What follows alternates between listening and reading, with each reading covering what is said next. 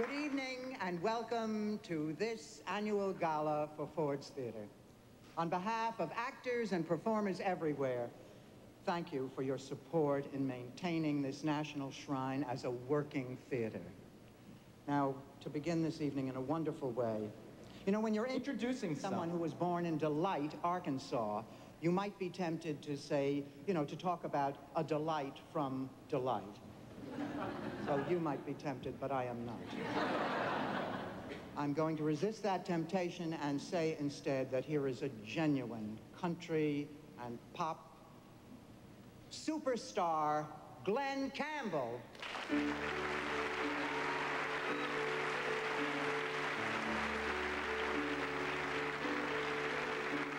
It's knowing that your door is always open and your path is free to walk. That makes me tend to leave my sleeping bag rolled up and stashed behind your couch. And it's knowing I'm not shackled by forgotten words and bonds and the ink stains that have dried upon some line. That keeps you on the back roads by the rivers of my memory. It keeps you ever gentle on my mind. And it's not clinging to the rocks and ivy planted on their columns now that bind me. Or something that somebody said because they thought we fit together walking. You know what it is? It's just knowing that this world will not be cursing or forgiving when I walk along some railroad track and find that you're moving on the back roads by the rivers of my memory, and for hours you're just gentle on my mind.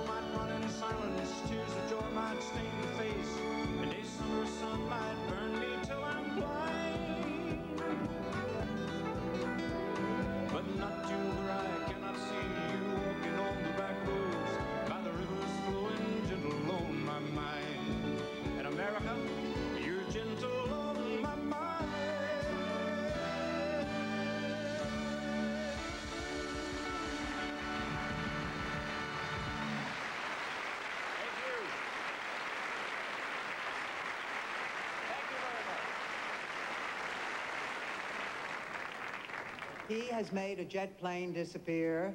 He's made the Statue of Liberty disappear. He's escaped from Alcatraz, and he's walked through the Great Wall of China. Tonight, we again get to be amazed by the daring and the unique magic of David Copperfield.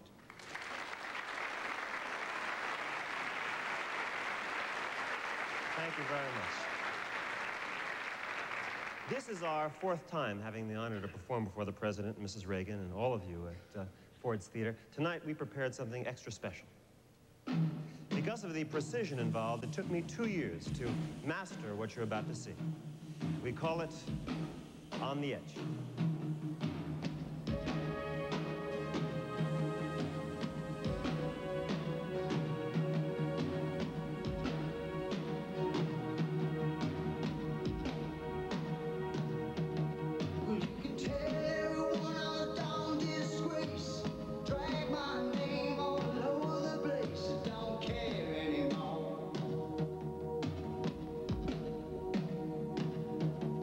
You can tell everybody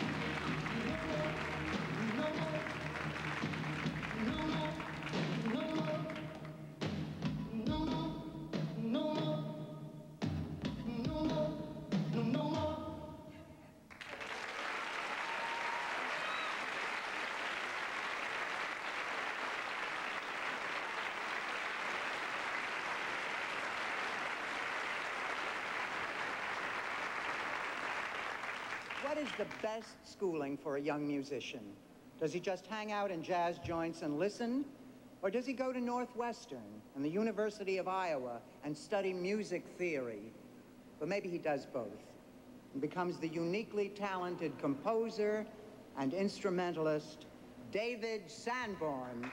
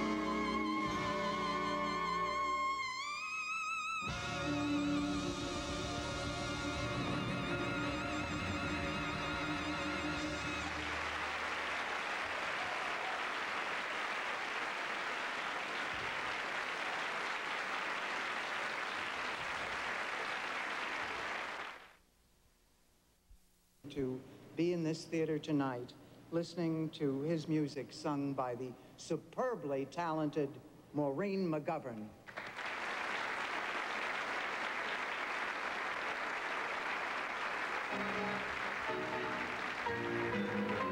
Let the drums roll out. Let the trumpets call while the people shout. Strike up the band. Let the cymbals ring. Calling one and all. While the saxophone strings strike up the band. There is work to be done, to be done. There are songs to be sung, to be sung. Hey, you son of a gun. If the blind come along, yay, bow. Get it on, let's go. Hey, leader. Say leader. Say leader. Mr. Reagan.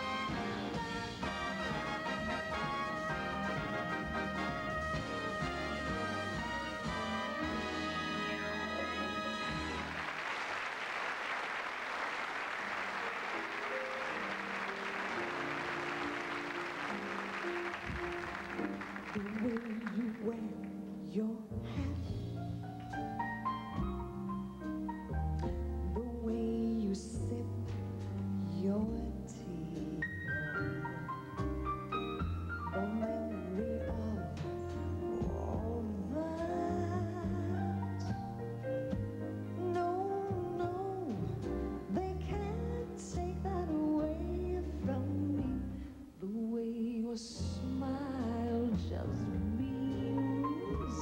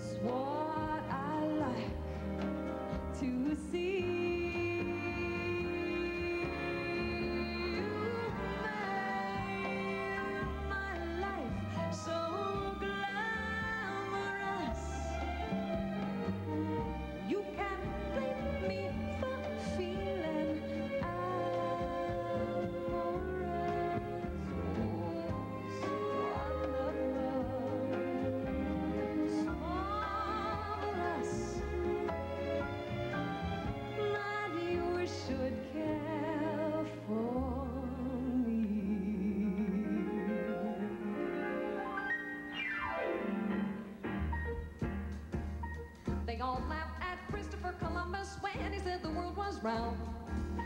They all laughed when Edison recorded sound. They all laughed at Wilbur and his brother when he said that man could fly. They told Marconi, wireless is a phony. It's that same old cry. They laughed at me, wanting you.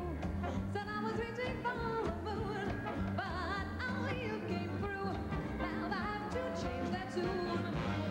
They all said we never could be happy. They laughed at us and who's got the last laugh? Hee, hee, hee. Let's have the last laugh. Ha, ha, ha. Who's got the last laugh now? I got rhythm, I got music, I got my man who could ask for anything more. I got daisies in green pastures. I got my man who could ask for anything more. Romance, trouble, you won't find him.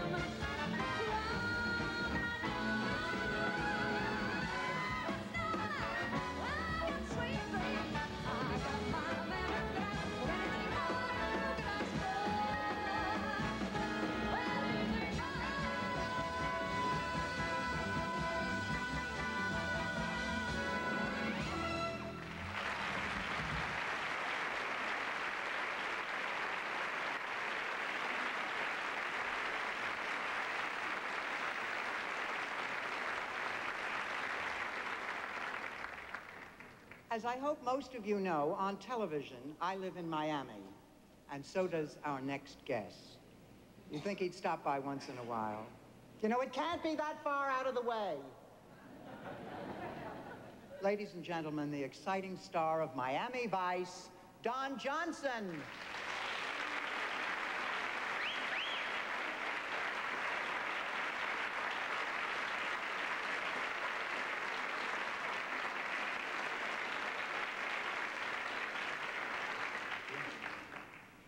You know, when I was a kid in school, we used to recite Lincoln's Gettysburg Address. Tonight, I'd like to recite a speech made by another president. It was an important speech for him, albeit a short one, and as it turned out, an important speech for us, too. The speaker was Ronald Reagan, and the speech was simply, I do. Now, whatever an actor's politics, there's a pride that all of us feel that an actor has made it to the White House, if for no other reason than it could pave the way for another actor. We should also take pride in the actress he brought with him. Make no mistake, she's a very special woman, our First Lady. She is ever gracious, representing her husband and her country at important events around the world. She's also a fighter.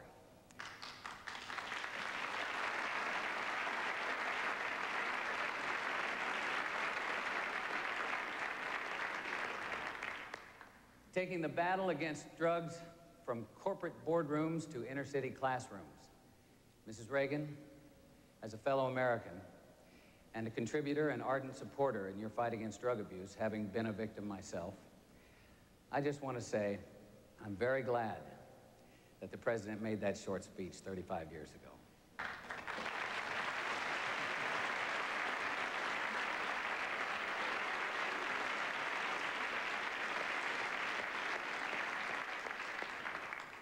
Tonight, the cast of this show decided we'd like to do something special for you.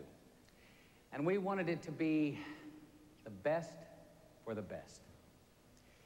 We wanted a song that, that would be made just for you, and who better to sing it but Sammy Cahn.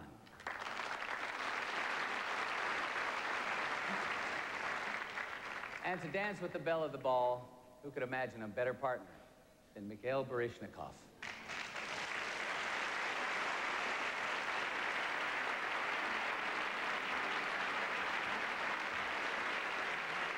With your kind permission, sir.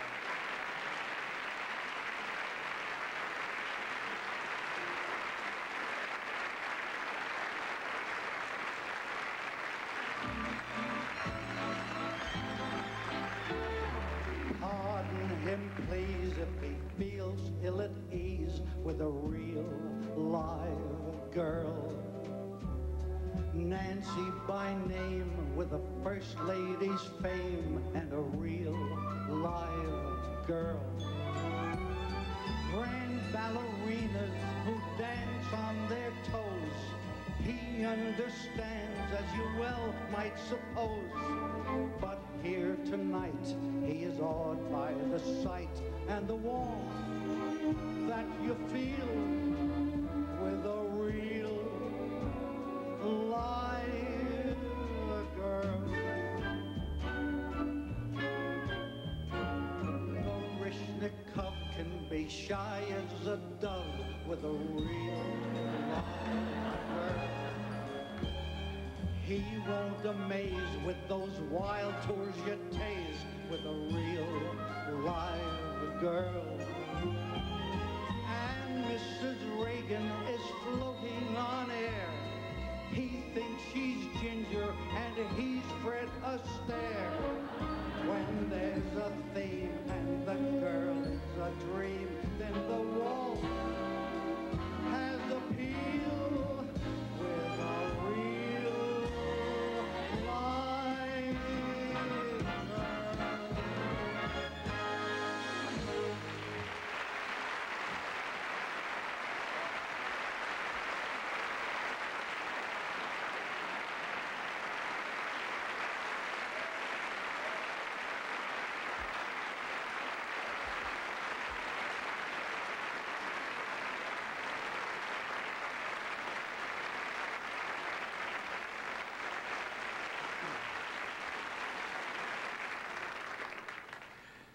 According to a recent Gala poll, the choice of most American men for the woman they would most like to spend an evening with was Mrs. Reagan.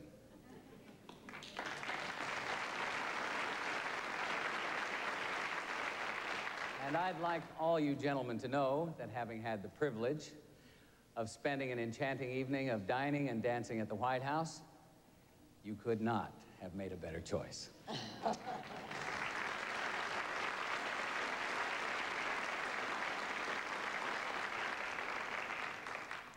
Mrs. Reagan's popularity is especially high right here in this theater. For 6 years, her commitment and her generosity have helped keep this building not merely a shrine, but also a working theater. Ford's Theater has a special honor they give to those whose contribution has made a lasting impact on the life of this historic but still vital part of our nation's capital. It is called the Lincoln Ford's Theater Medal. Along with the enduring thanks and warmest wishes of everyone connected with this theater, it is my pleasure to present it to Mrs. Nancy Reagan.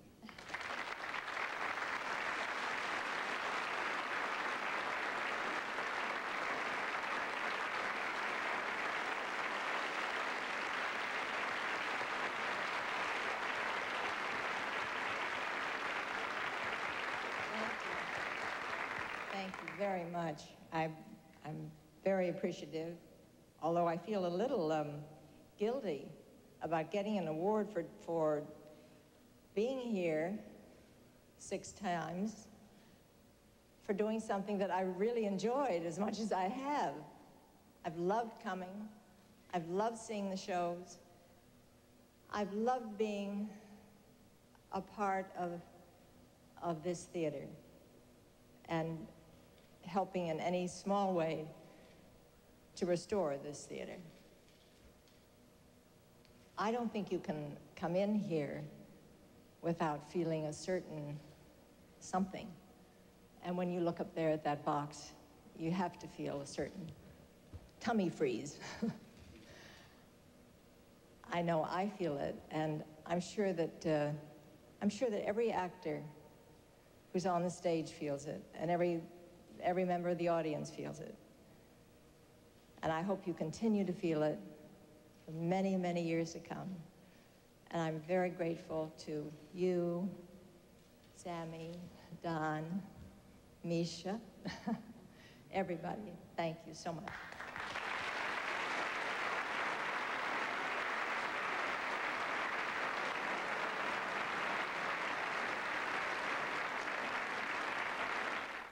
You can depend on AT&T long distance. The Lincoln Center, the theme was vaudeville. Tonight, we're fortunate to have a reprise of that tribute to the legendary Sophie Tucker, performed, as it was that night, by our own Miss B. Author.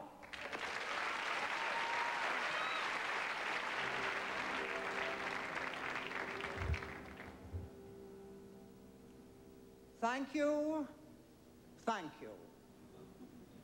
Ladies and gentlemen, I'm going to do some very plain speaking to folks who are constantly groaning and shrieking about aches and pains they seem to endure and vague, puzzling ailments their doctors can't cure. They're generally folks married 10 years or more who suffer from ills they never had before. They don't feel just right or sleep as they should. Still, they keep going to doctors who do them no good. They're grouchy and cranky, their nerves are all jerky. Now look, we're all over 20, so let's talk plain turkey. You've got to be loved to be healthy. That's the easiest way to keep well. You can't get rid of your ills with those powders and pills. You need love and affection for that schoolgirl complexion. Girls, there's nothing like romance and kisses to build you up when you're run down.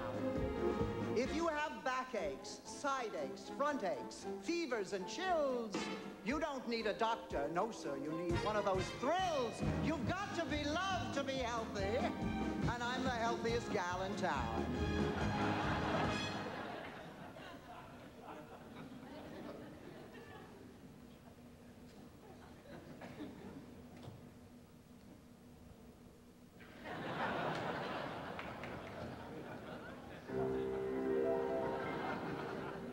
There are physicians, surgeons, dentists, chiropractors, and masseurs. All have their favorite remedies, their theories and cures. You pay, and every day you keep on getting paler. The truth is, you don't need a doctor. You need a sailor! They say get out of doors. You must have sunshine, they'll warn you. Why, the moon has done more for me than all the sun in California. They tell you to get out and exercise on a tennis court. I say do your exercising in that well-known indoor sport. You've got to be loved to be healthy. It's the easiest way to keep well. If you can't sleep at night and your stomach's not right, you'll soon be hale and hearty if you meet the right party. A good man's kiss is worth 20 doctors or specialists of great renown. For years, a doctor tried to cure a sick friend of mine. One day the doc was out, the nurse was in, now my friend is fine. You've got to be loved to be healthy, and I'm the healthiest gal in town.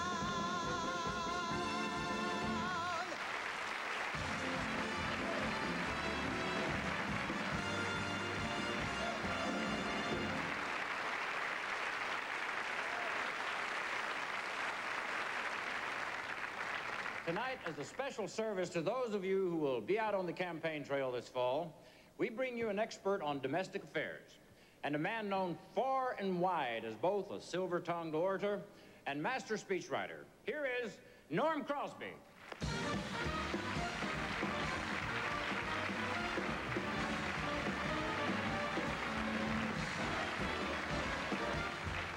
Thank you. Isn't that nice? I cannot tell you what a joy it is to walk on a stage in a magnificent circumvented auditorium and see people, God bless you, squished into this room. I really mean that. And to come out here after all this excitement and splendor and magnificence and music and dancing and thrill, and you can still come up with that kind of an ovulation. God bless you. I mean it. I mean it. I have an Italian friend, he married an Irish girl, tip this for real. And their son had a terrible urge to commit a crime. But thank God he couldn't do it. He was too drunk. It makes you proud. Think about these things. I am partial to Italians, you know that. I really am. I am partial to Italian people. I don't know if you know this about my background, but during the war, an Italian family hid me in their cellar for 14 months. That's the truth. An Italian family. Of course, this was in South Philadelphia, but I appreciated it. My God, we need culture. We need culture. Look what's going on in our world. You realize what's happening today, how important it is that we come here on nights like this and cleanse ourselves of our impunities? Read the paper. I mean it. It scared Gary Hart, a young political aspirant with good future, to get wiped right out of the picture just because a girl came to visit him and decided to go home through the window. So what? Are you following the evangelists? Have you been reading about that? You know what's going on with it? Jim and Tammy Faye with the eyelashes? I can't believe that. Anybody see Nightline when Ted Campbell interviewed? Did you watch that? She said, I love to go shopping. Jim, did you take any money that belonged to your ministry? Wrap yourself in the spear will cover your shield. He said, Jim, I'm asking, did you take any money that belonged to your ministry? If those who hear would seek and find and know the... What kind of answers is that? Say yes or no? My God, and she said, my husband is not a wife swapper. That I believe. That I believe. I mean, you gotta have something to swap.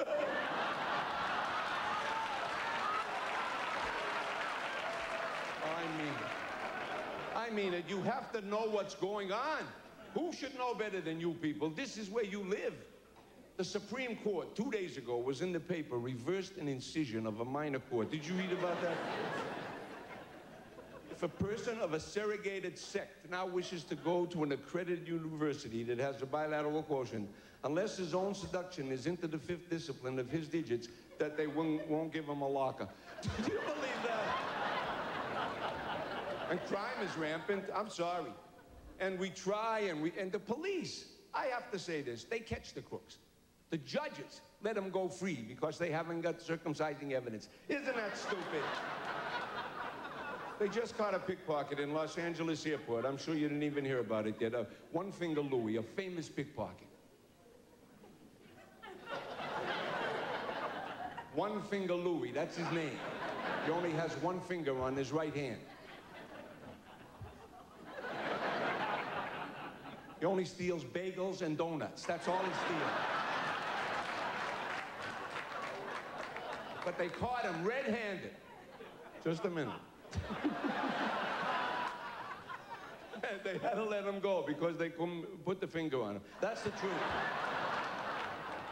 Think about it. Do you realize, friends, when you go to court in front of a jury, that you are putting your fate in the hands of 12 people who weren't smart enough to get out of jury duty?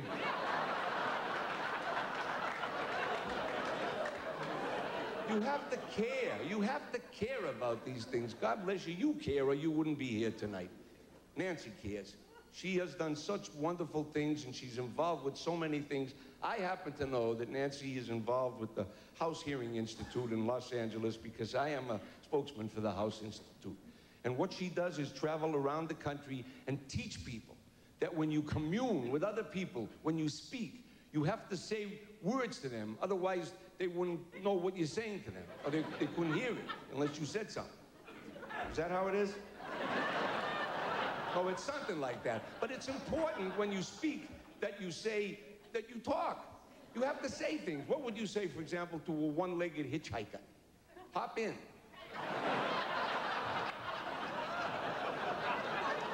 And if you call a girl a good egg, does not mean that she goes over easy. That's not what it means. What would you say to somebody that was going to the electric chair? More power to you? You don't say that. It's important that you listen. I have neighbors.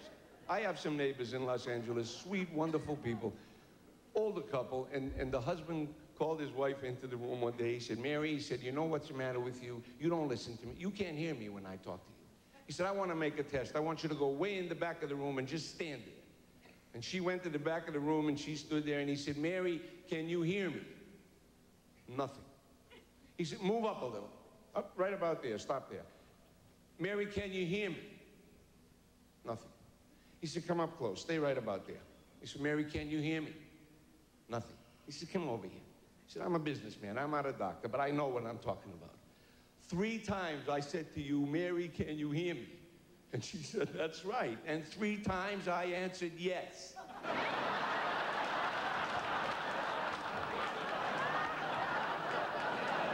I want to tell you something. Ladies and gentlemen, you have been a joyous audience. You really have. You have more than made up in density what you lacked in equation. I really mean that. And I can't thank you enough. I'm grateful to all of you for letting me be a small part of this evening. Good night, and thank you very much.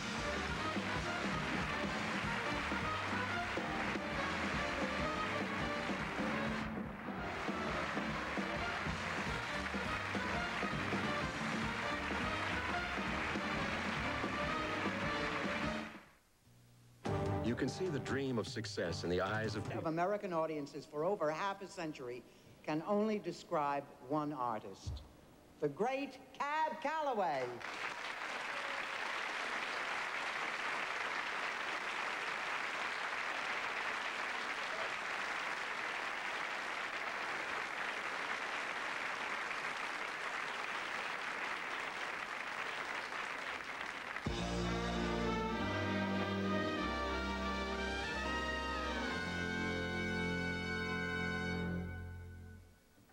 When I was a young man courting the girls, I played a waiting game. If a maid passed by with tossing curls, I'd give this old earth a couple of whirls as I plied her with tears in lieu of pearls. As time came along, she came my way. As time came along, she came.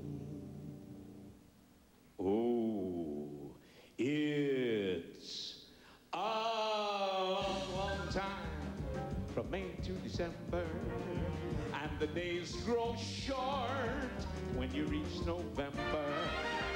The autumn weather, a change the leaves to flame. One hasn't got time for the waiting game. The days dwindle down to an endless view. September to November, and these few precious days I'll spend with you. These precious days I'll spend with you. The days dwindle down to an endless view. September, November.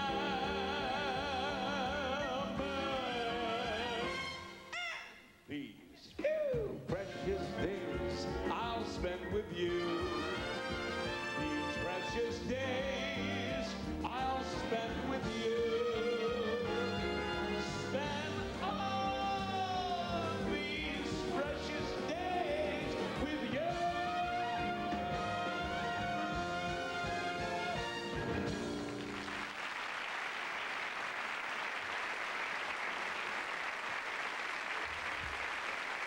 Thank you very much. Now, folks, will everybody join in and sing the hidey highs and the hoity hoes to good old Minnie the Moocher? All right. All right.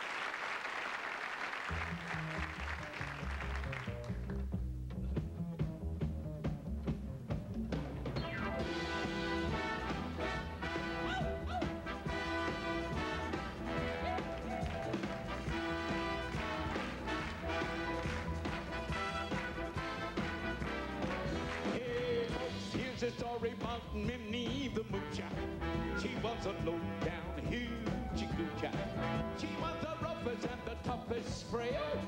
Minnie had a heart big as a whale. Hidey, hidey, hidey, hide. Heady, heady, heady, hey. Heedy, heedy, heedy, hee. Hidey, hidey, hidey, ho. She messed around with a bloke named Smokey. She loved him though he was broken. Took her down to Chinatown.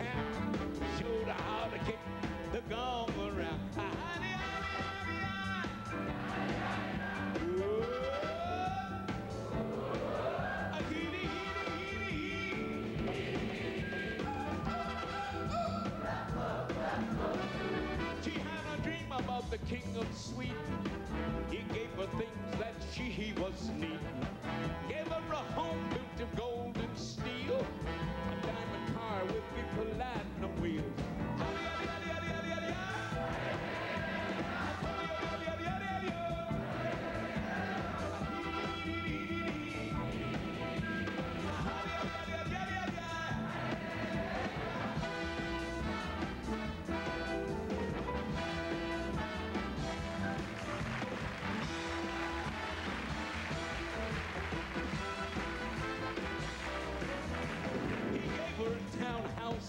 Racing horses, each meal she ate was a dozen courses. $1 million worth of nickels and dimes, sat around and counted them all a million times. Heidi, Heidi, Heidi, Heidi! Whoa! Heidi, Heidi, Heidi! Heidi, Heidi, Heidi, ho! Oh, men, poor men, poor men.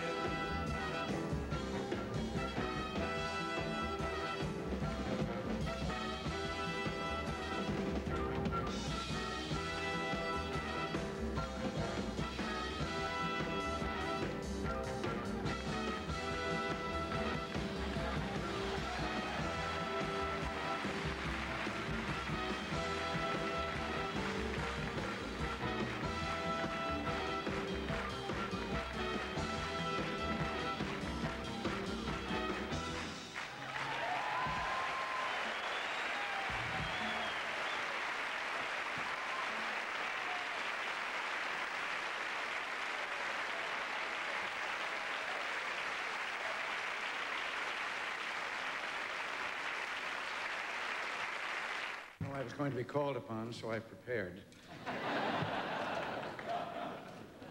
It is a pleasure for me to be here tonight, especially now that everybody knows I'm with the hottest date around. But entertainment covers a broad range of artistic endeavors, big and small.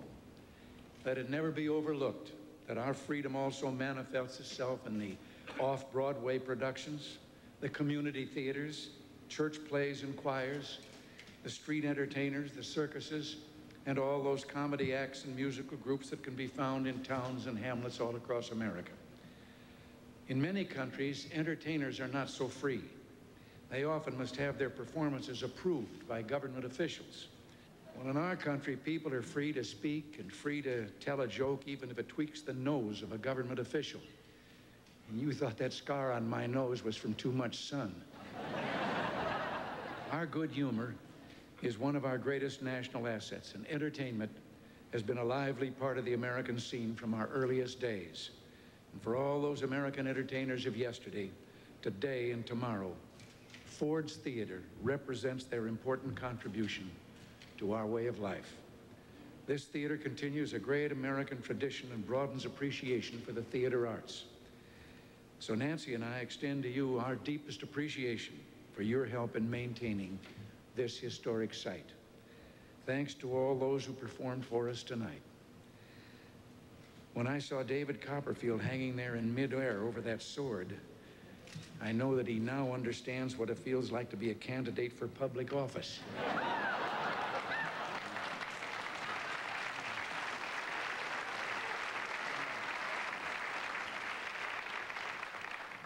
Seriously, though, this has been a wonderful evening for a worthy cause. A special word of appreciation to Joy Baker, Betty Wright, Millie O'Neill, Carol Laxalt for their commitment to Ford's Theater, and also to Mary Jane Wick and Frankie Hewitt for all the hard work they put into making this the memorable show that it has been. So, a thank you to all of you. God bless you all.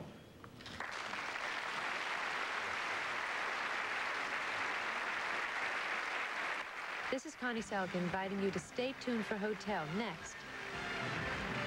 Tuesday, Tony decides the new boy in town should be the new boy in Sam's life, even if she doesn't want him on Who's the Boss? This is Jason Seaver, psychiatrist and father. Do your kids drive you crazy sometimes? Well, you're not alone. Growing Pains, Tuesdays.